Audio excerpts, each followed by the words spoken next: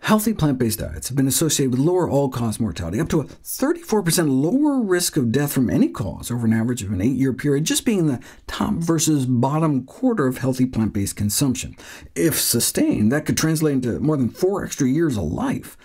A meta-analysis of a dozen studies prospectively following more than 500,000 people for up to 25 years similarly found significantly lower heart disease and overall death rates among those eating more plant-based.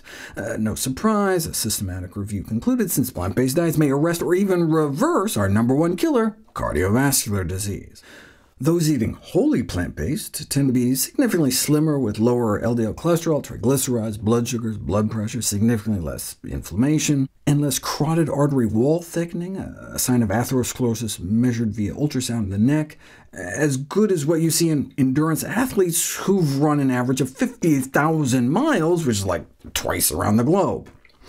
And changes in risk factors can happen fast, as evidenced by results from 1 to 3-week ad libitum, eat-all-you-want, plant-based kickstart programs. For example, the results from the first few hundred participants of the at-home 15-day Jumpstart program created by the nonprofit Rochester Lifestyle Medicine Institute were recently published. On a whole food plant-based diet, obese patients lost an average of 7 pounds without controlling portions or counting calories or carbs. Diabetics saw their fasting blood sugars drop 28 points. Those with LDL cholesterol over 100 experienced a 33-point drop, comparable to some statin drugs. And hypertensive individuals experienced a 17-point drop in systolic blood pressure, which is better than drugs, and all within just 2 weeks. Studies dating back nearly 40 years show those eating meat-free diets also have improved blood rheology, meaning fluidity or flowability, which may play a role in cardiovascular protection. Subsequent interventional studies putting the cross-sectional findings to the test show that switching people to a plant-based diet can improve rheology measurements within 3 to 6 weeks. But might the blood of vegetarians flow a bit too well, though? In 2019, a study of thousands of British vegetarians called EPIC Oxford found that they were at a higher risk of hemorrhagic or bleeding stroke. They had such a lower risk of heart disease that they still had less cardiovascular disease overall, and half dozen studies show no overall increased risk of stroke mortality. But why the greater stroke incidence?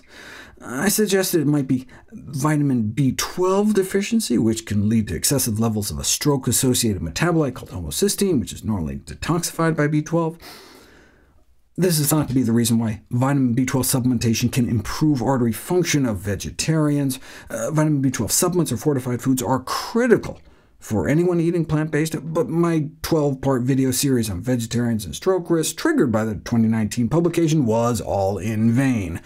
It turns out vegetarians don't appear to have higher stroke risk after all.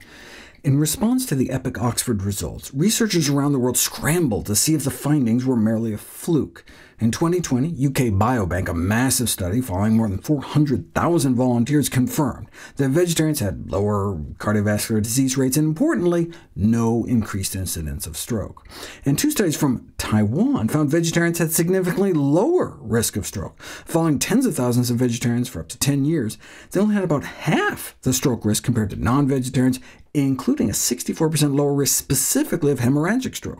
By 2021, Harvard researchers had finished and published their analyses of the 200,000-plus participants of the Nurses' Health Study, the Nurses' Health Study 2, and the Health Professionals Follow-up Study.